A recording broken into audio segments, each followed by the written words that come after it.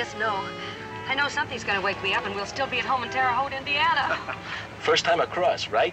I can always tell. Yeah, I guess we are kind of excited.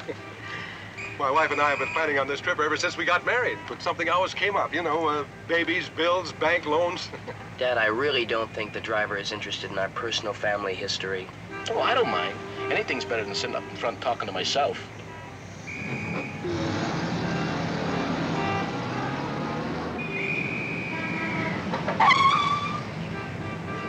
Our trip to Europe, the great family myth, as Elliott calls it, finally coming true right before our eyes.